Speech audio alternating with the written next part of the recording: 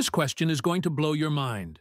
We are given a right-angled triangle whose hypotenuse, or this side length, is 2 units, and this angle is 18 degrees. Also, this side length is x units.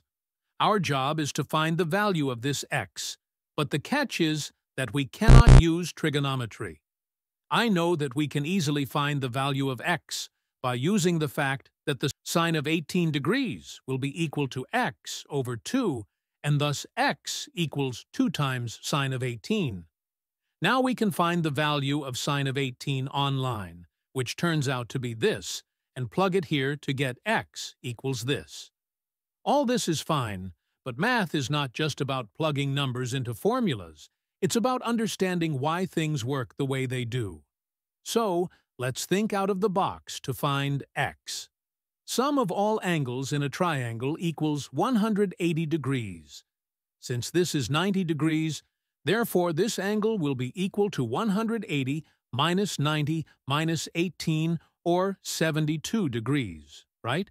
Now we will construct a triangle which will be congruent to this triangle like this. So this angle will also be equal to 18 degrees. Then this side length will be equal to x.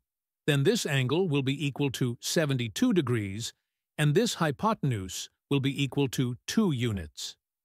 Now here comes the real magic. From this point, let us draw this line which will be an angle bisector of this angle. So both these angles will be equal to 72 over 2, or 36 degrees. Then consider this triangle. This angle is 72 degrees, and this angle is 36 degrees, so this angle will be equal to 180 minus 72 minus 36, or 72 degrees, right? Oh, look, both of them are 72 degrees, which means this triangle is an isosceles triangle. Therefore, both these sides will also be of equal length, and since this side is equal to 2x, therefore this side length will also be equal to 2x. Nice! This angle is 18 plus 18, or 36 degrees. Now consider this triangle. Oh, look, this angle is also 36 degrees, which means this triangle is also an isosceles triangle. Therefore, both these sides will also be of equal length. And since this side is equal to 2x, therefore this side length will also be equal to 2x. Double noise. Now look at this part carefully. Look at this big triangle. This is 36 degrees, and both these angles are 72 degrees. Now this is of length 2, and this is 2x, so this piece will be of length 2 minus 2x. Now consider this smaller triangle. This is 36 degrees, and both these angles are 72 degrees. So both these triangles are similar to each other. Therefore, this side length, or 2x, over this side length, or 2, is equal to this side length, or 2, minus 2x over this side length, or 2x. Triple noise! Now, let us cross-multiply them like this to get this.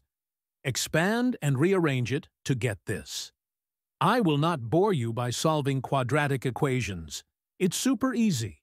We finally get the roots of this equation as this and this. Now, x cannot be negative because it is the side length of this triangle, and therefore x equals this. By the way, this value is just the reciprocal of the well-known number called the golden ratio, denoted by phi, which is a special number that appears in nature, art, and mathematics. Using this expression, we can also find out the exact value of sine of 18 degrees, which is x, over 2, or 1 over 2 phi. Now this is what I call a truly outstanding question, which is worthy of a round of applause and a standing ovation. So good!